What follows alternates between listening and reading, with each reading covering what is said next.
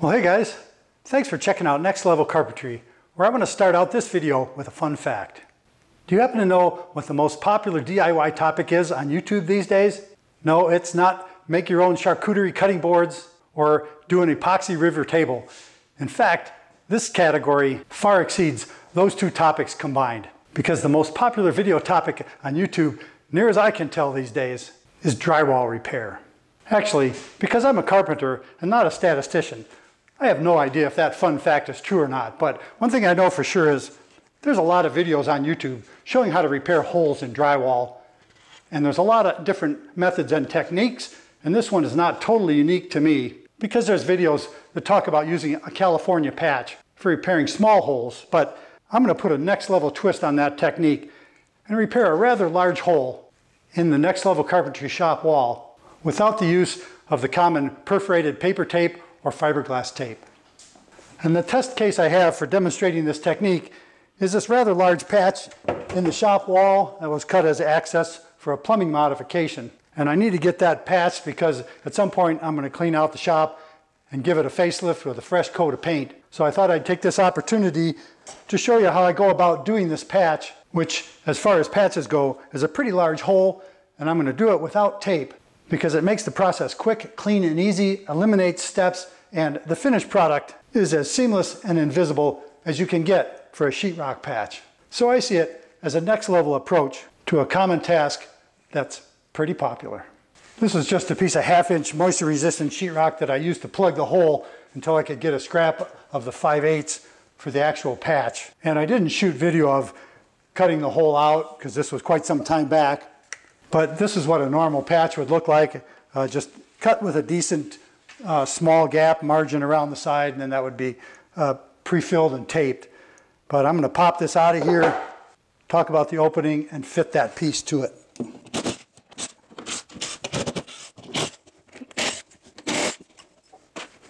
As you can see with that temporary patch removed, this is a floor truss, and when I cut the patch out, or cut the hole out, I was careful to cut through the center of the framing members so I'd have wood there for driving screws to hold the patch in place. If you look close, you can see that the edges are pretty clean, and I've beveled away the paper using a sheetrock knife like this.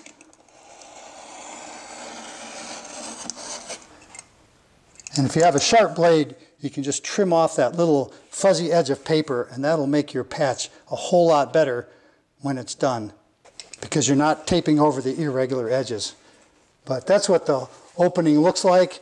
There's a couple divots here that blew out, and I kind of wish I would have pre-filled those, but I'm going to go ahead and do the patch just like this to show you it's possible, even under slightly less than ideal conditions. For this method, I want to cut the patch bigger by 1.25 inches all the way around.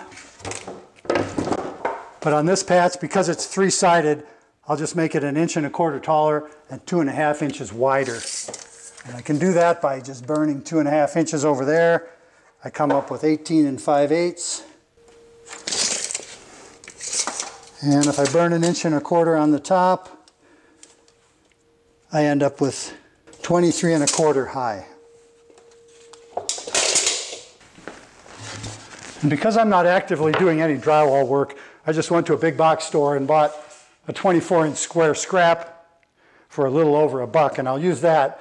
But when I'm doing this patchwork, I always start by using a Surform rasp just to clean up the edges, to get any nubs off of there. Because those smooth edges just make it easier to work with.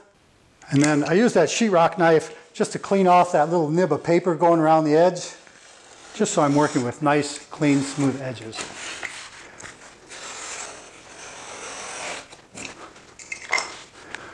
Next, I'll cut this piece to the size I just measured, which, if you remember, is 18 5/8. I'll cut the width first.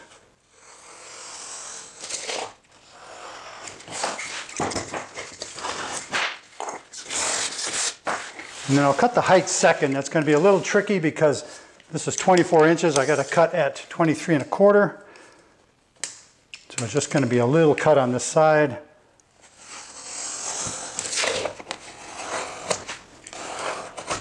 And the best way to cut off a little piece like that is to make the same cut front and back, which is unusual for scoring.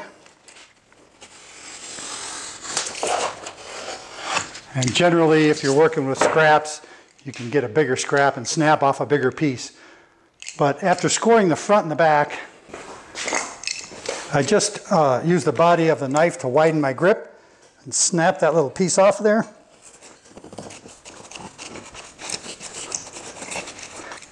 And that keeps it from coming off in little palm-sized or fist-sized crumbles. And then I'll go ahead and clean up the edge.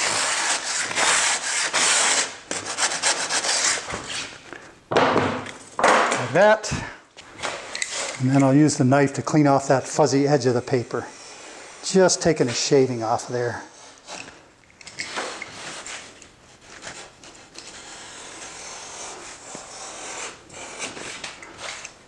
And the extra step of cleaning up the edges like that really does make a difference when you're doing the final mudding of this, because the edge is clean. There's not a little flared edge that you have to tape over, which makes a bigger hump in the patch. But now that the piece is cut to 23 1/4 by 18 5/8, I just flip it over and make a couple more cuts. And this step is basically the crux of the whole video. If I was doing a YouTube short, this is the main part you'd be watching. I'm just going to trim this paper off the back here so it's nice and clean. And now I'm ready for those cuts. And as a reminder, because this is a three-sided patch, I'm not going to score the back on the bottom of the piece because it just maintains that cut edge. But I sketched pencil marks in there 1 1/4 from the edges. But now I'll score those with the knife. Just hooking my thumb on the end of the tape, putting the point of the knife on that pencil line, and scoring it, and then double scoring it with the knife alone.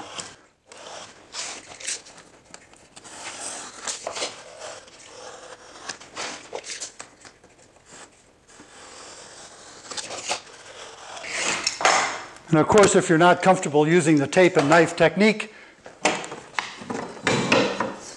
you can also use a sheetrock square or some other straight edge to line up those marks and just score along that straight edge.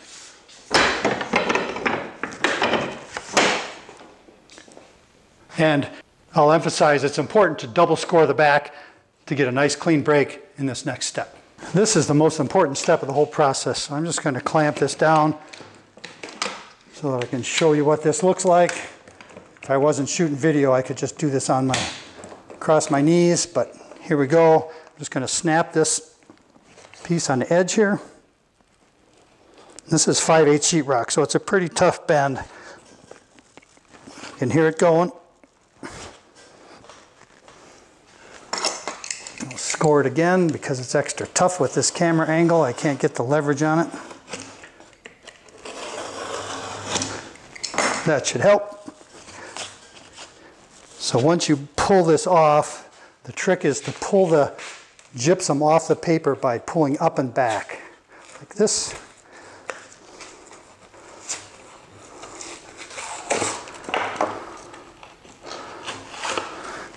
And leaving just that paper behind. I can use a Surform plane to take any little nubs off of here. But I don't want to pull the paper loose from the front of the scrap.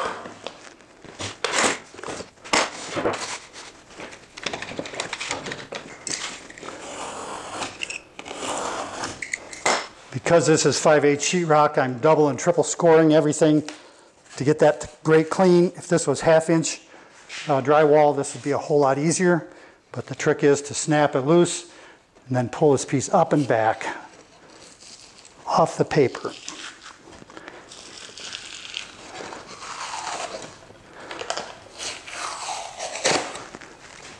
Naturally, the bigger the patch, the tougher this little step is to do, but you can see the result.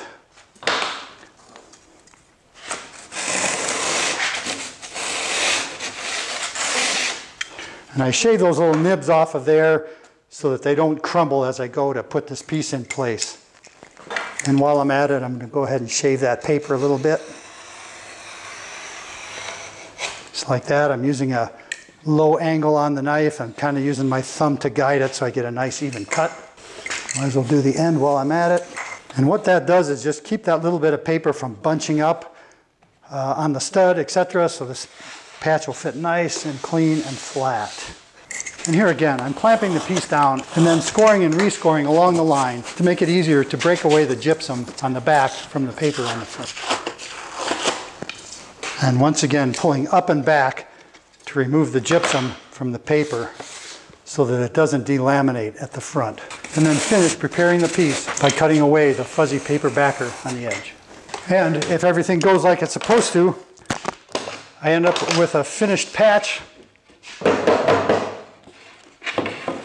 that basically has pre-taped edges. And the piece of sheetrock on the back here is the actual size of the opening, which is 16 by 21 5/8.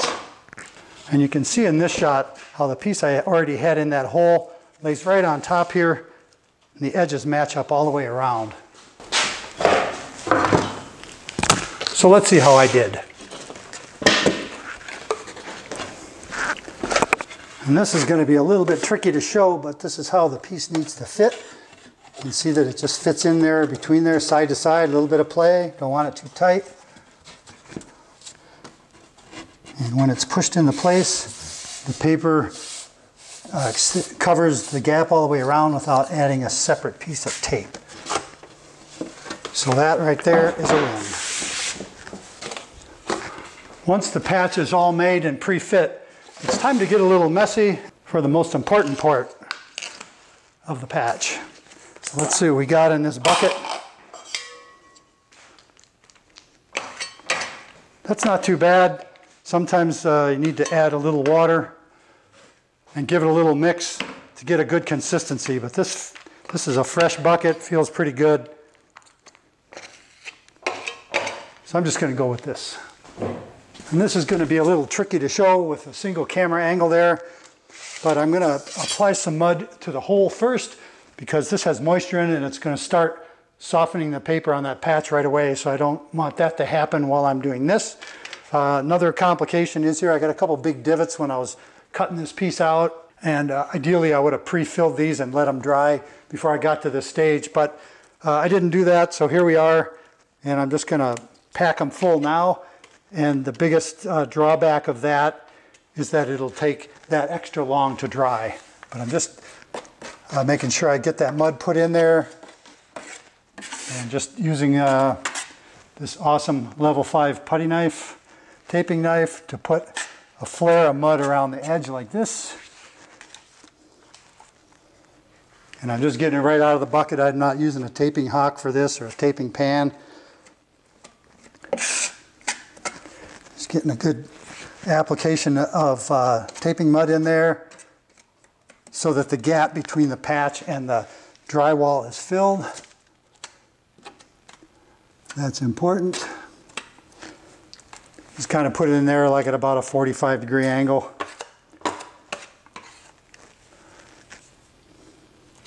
And if you're doing a bunch of patches like this, it's much better to put the mud in a tray or on a hock and do this. But as it is, I'm just going to kind of wing it here for a one-off patch. And notice I'm pushing this mud onto that dry, crumbly sheetrock divot there. Just kind of work it in and make sure it's really sticking. And it'll soak up any of the loose crumbles of gypsum that are there. I want to make sure the spot on the top is good and full. I don't want any of that insulation in between the wood and the back of the patch. And that's kind of messy, but it's as good as it needs to look, as long as that edge is thoroughly covered. And there's some extra in there for squeeze out. And now I'm going to pre-mud the back of the patch. And I've got it laying on a flat surface here so that I can go around and give this a little bit of mud there on the edge of the sheetrock so that that joint is full, and then I'll make sure that it's applied to the back of the paper itself like this. There's going to be a whole lot of squeezing going on when I put this piece in place. So the main goal here is to make sure that all these surfaces have fresh mud on them. Hope you can see this good enough in the camera. I'm working quickly because that paper starts to soften up very, very quick. And if it gets too soft, it can be a problem. And this again is one of the challenges of doing larger patches with this technique. When you're doing a 6-inch square patch, this is a whole lot less critical. But on this big piece, essentially 18 by 24, it gets to be a little bigger of a deal, but I do want to show that this is possible. I'm just making sure that that paper's got a layer on it everywhere, so there's no dry spots when I go to put this in place.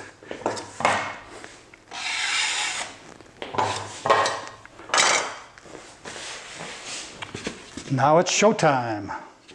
And here we go. I got my little time capsule signed on the back there. I'm just going to put this guy in place. Carefully slip it in there. Just kind of work it in there.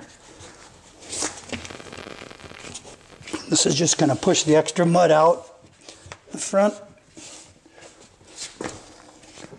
Push it in the back, whatever voids are back there. I just want to make sure that it's all the way in.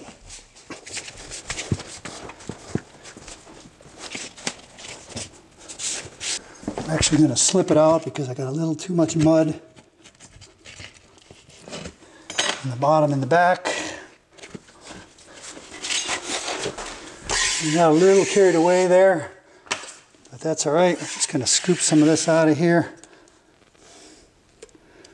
Make sure we still got enough there. And this kind of varies from job to job. There's some irregularities in the framing here, in between these truss plates that you can hardly see. So I actually need a little shimming action from this mud. I just want to make sure that that'll go in far enough. It's fitting really well, all except for right here. There it goes. A little tricky to show in a video. But once that's done, I'm going to run a few screws in here.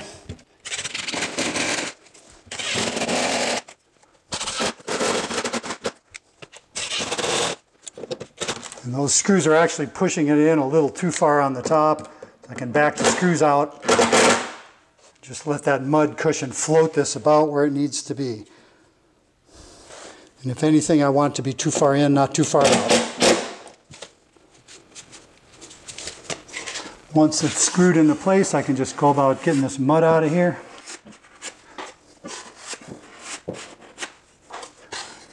A little tear in that paper on that top part, but that's all right.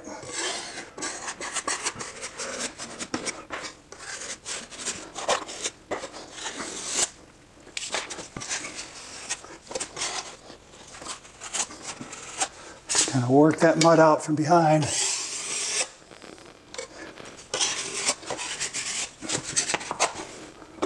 And I'm kind of contaminating this mud bucket with little bits of tape and stuff that's coming off these edges. And that's kind of a no-no, but it's the way it's going to look in this video. You can see this pocket here. That's where I didn't pre-fill.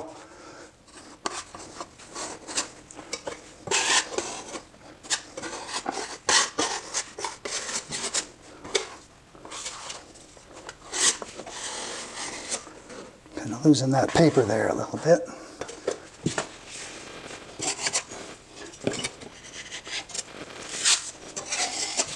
And once I've got this all laid in there, excess mud pulled out from behind that tape,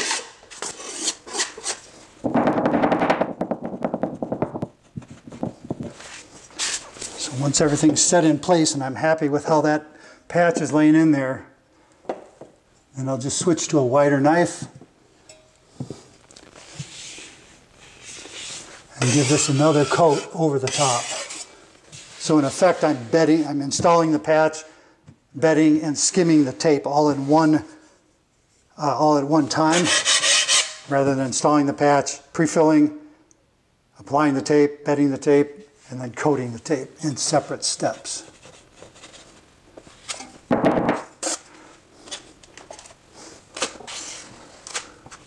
And I got all these little hitchhikers in here because I wasn't segregating the mud that I used, but that's okay.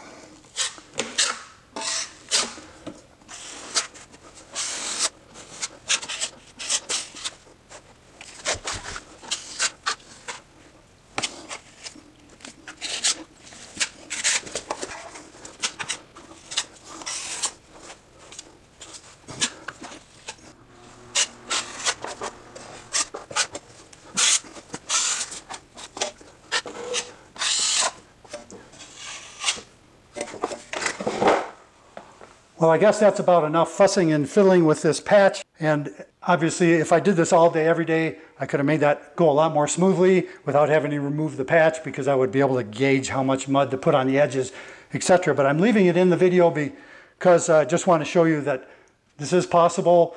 Those are some of the factors you're going to encounter if you ever try to do a patch like this, especially one of this size.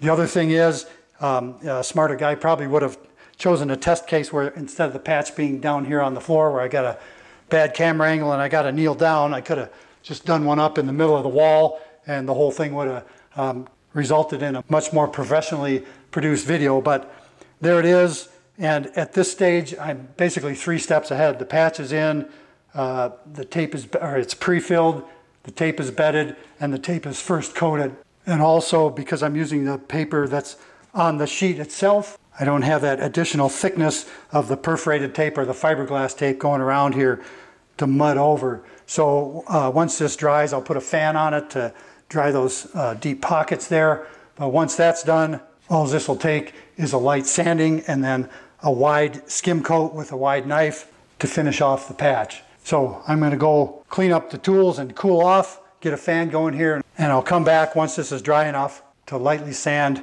and finish coat.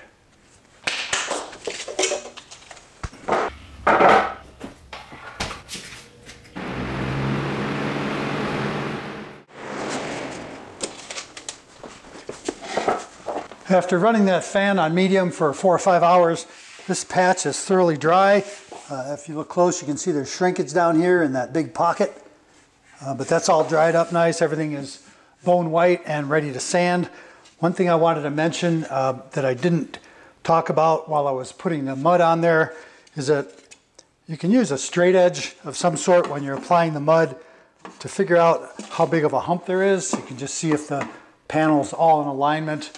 And I could just tell with my hand, but when I used screws to pull this in or pull it out, if you can't tell by feel what you got going on, you can use a straight edge and it'll highlight any differences in the plane in the wall.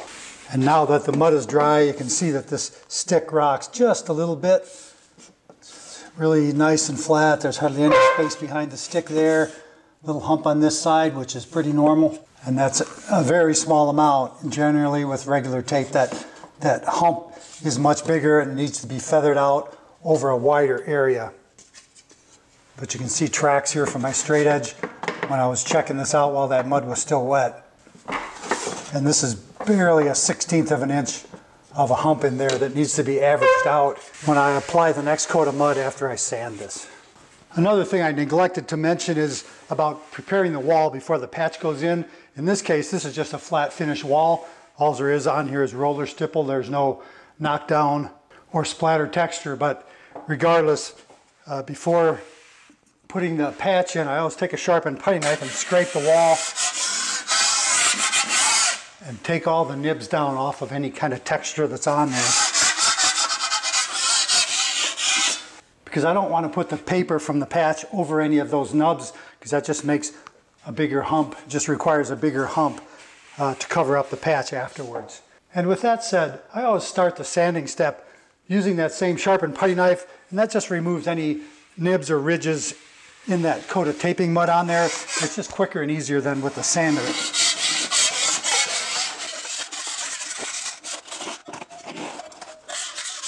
And that's all in really good shape and looking just like it should at this stage of the game. So now I can get into the sanding step, and I'm just using this Gator sanding block. It's a foam block, and I've got 120 grit paper on here. You can use all manner of sanding blocks or sanding sponges for this. I like this pad because it's got a little flex to it. It's large, and the 120 grit paper really cuts fast, and because this is nice and dry, it's not going to clog the paper. But the goal at this point is to feather all the edges. I don't want any sharp edges that are left behind from the mud knife when I was applying this.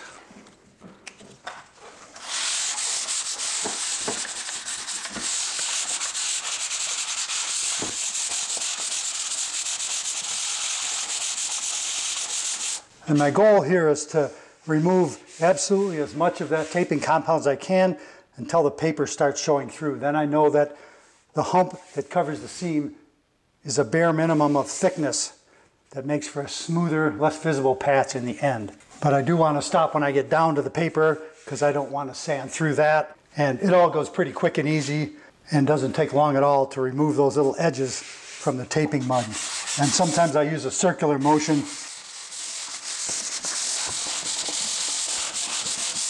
kind of whatever it takes to really get through that taping compound and make a nice smooth patch. I reset the camera angle there, and I'm just going to use a flashlight to shine across here, and hopefully that'll highlight the sanding process as I'm doing it. And you can see the ridges down here from the knife and from shrinkage on the patch, and you should be able to see how fast this removes it.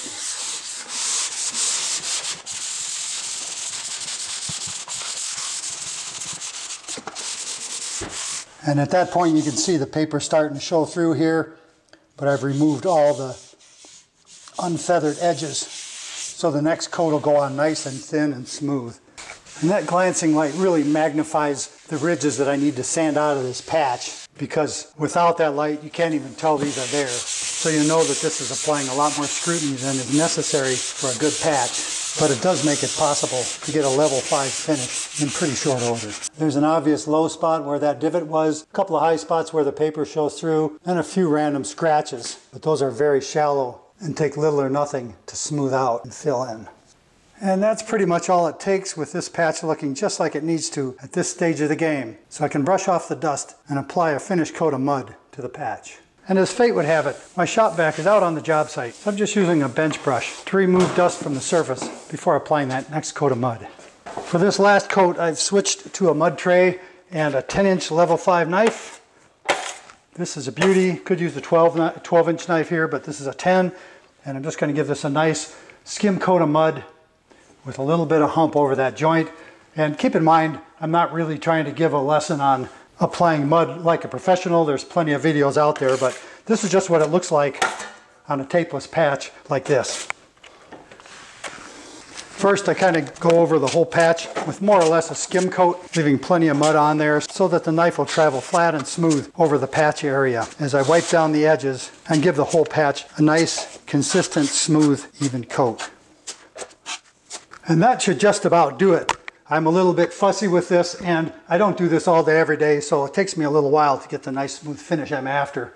But with the mud thinned out a little bit and a nice clean wide knife, applying pressure to the sheetrock and flaring away onto the mud, after just a few minutes you can get a nice smooth even finish for that. And I can put the fan on it to get this thin coat to dry off. But first, I'll use a glancing light to show what this coat really looks like. And you can see a little bit of chatter marks from the knife and a few lines. But any ridges will sand off in a flash, and any streaks or divots will fill in just as easily after this coat is dried. I'm going to jump in here for a minute while that mud's drying and ask that you consider subscribing to Next Level Carpentry if you haven't already. If you like in-depth content like this, off in the weeds on a common topic, go ahead and hit the thumbs up button while you're at it. Let those folks over there at YouTube know there's things happening here at Next Level Carpentry. And I'm not going to talk the whole time the mud's drying, but make sure you check out links in the video description where you can get t-shirts and swag from the Next Level Carpentry shop, a link to tools and supplies seen in this and other videos, and assorted items. And the last thing I want to add to this intermission is a special shout out to all the patrons of Next Level Carpentry on Patreon. If you've watched other Next Level Carpentry videos in the past, you may notice that the video image clarity is noticeably better in this particular video, and that's because I'm using a brand new camera that I got to upgrade from the 1080p I've been using since the beginning of the channel, and this one is able to shoot 4K video, and the camera purchase was made by and large with funds from those loyal patrons whose monthly support through Patreon helps support video production and, in this case, video production equipment. So a special shout out to all you guys there at Patreon. And if any viewers like this sort of content and are interested in becoming a patron, there's a link to Patreon in the video description, no surprise, where you can sign up if that's something you're motivated to do. But with all the hot air I'm blowing out here, I'm sure that mud is dry, so I'm going to get that sanded to wrap up the video. Well, the mud on that patch has indeed dried. It's bone dry there and ready to sand, but so that I don't fool myself or viewers, I'm going to shut off the lights in the shop and use a glancing light to show what this coat of the patch actually looks like. And what you see is that this side of the patch is pretty decent. Still got some work to do on the other side over there. There's a hump from the tape, or a hump from the edge of the panel. There's still a divot down there where there was an infill. But even though there's still some contour in the patch, it's ready to be sanded to clean it up before applying another skim coat. And I don't know if you noticed while I had the lights off that this glancing light even shows up brush and roller strokes in the paint itself. So you know how critical this light is. And something that shows up at all here will basically never show up under normal lighting conditions. But it's a good way to gauge the progress of the patch and kind of highlight the benefit of making the patch this way, because this hump over here looks like a mountain, but there's barely anything there. And you can see the progress of it after I sand this and apply another coat. And specifically on patchwork, I like to use a glancing light the whole time I'm sanding so that I can concentrate on areas that need more sanding and skip over areas that don't need as much. And by sanding this coat to the point that paper just shows through, I make sure that I'm using enough mud to cover the patch, but I'm keeping any humping of the patch to a minimum, because I know I've sanded down as far as I can before damaging the patch. And in an area like this, even though the patch is smooth and there's no more visible lines, I keep sanding till I get down near the paper so that I know there's not an excess hump in that taping mud. And that, my friends, is looking mighty fine and is ready for a final thin skim coat to cover those exposed paper spots before a final sanding that makes it ready for primer and paint. It's difficult to get a good camera angle and adequate lighting to show, but when I use a straight edge on the patch, I hope you can see how flat this repair is, especially when compared to using the normal patch and tape process. I get a little rocking with the straight edge, but there's barely a 1/16 of an inch hump in the repair at this stage, which is more than acceptable and will never show when the wall has its finished coat of paint. I used a little water to thin down the mud for this last skim coat, because I don't really want to build anything. I just want a nice, easy, thin layer that'll sand smooth.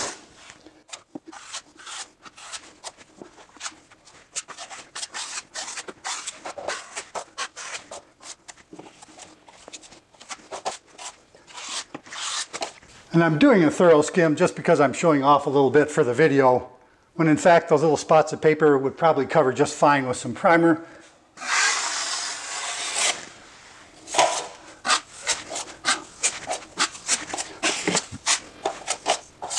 But I think I can call it good at that. The good news is, the thinner the patch, the faster it dries. So in no time at all, this is ready for a final sanding with 120 grit sandpaper to make it ready for primer and paint. There's a lot less contour in this patch at this stage because the multiple coats help level everything out. So very little sanding is required just to remove the irregularities in the surface, because I'm not really sanding for flatness. And the most important thing for this final sand is to make sure that all the edges are feathered out, so there's no ridges left in the surface that would show up through primer and paint. And that right there is as good as it gets, which looks excellent now and will only look better after it's painted. And here's one final shot of the completed patch with a straight edge, where you can see that variation is at a bare minimum in the range of about a 1/16 of an inch. Well, I gotta say that I'm glad to have that patch taken care of, so when it comes time to actually do a facelift on the inside of the shop with a new coat of paint, that's one less area I've got to deal with at that time. And I hope it gives you an idea of what's possible when it comes to patching drywall without tape. And I can get back to other pressing projects here in the Next Level Carpentry shop. And thank you, as always, and until next time, thanks for watching. Well, you certainly are determined if you're still here at the end of the end of the end after watching that long and potentially very boring video. So I'll just throw in a little tidbit here as I'm cleaning up. And I don't know if anybody else experiences this, but partially using a bucket of mud can kind of render the whole rest of the batch useless, which is a shame because I've only used a third of this bucket for this patch. So for hygiene on this sort of thing, I try to work the mud down till it's fairly flat, not a lot of jaggedy stuff sticking up in there, which is a little tricky to do.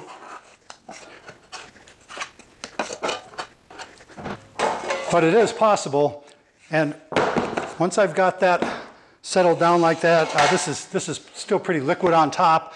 Sometimes if the bucket gets left open, it gets dry and crusty, and all those little chunks will re-soak and then just become part of the mud again. But before I close the bucket, I take a spritz of water, kind of coat the top of it, and that'll just permeate down into the mud. And then the most important tip is giving it a shot of denatured alcohol. That's a pretty big shot. Normally I don't use that much. This nozzle was set, yeah, should be a mist and not a stream. But anyways, a mist of alcohol on the top of that, that just seems to kill any bacteria that want to grow in there. If you've ever opened up a bucket of mud after it's been stored on a shelf for a while, it's generally pretty chunky, pretty crusty, and often quite moldy and stinky. But doing that little bit of hygiene there really helps extend the shelf life of a partial bucket of mud. So I'm going to leave that at that, and thank all you persistent viewers for sticking around for the end of the end of the end of the end here at Next Level Carpentry.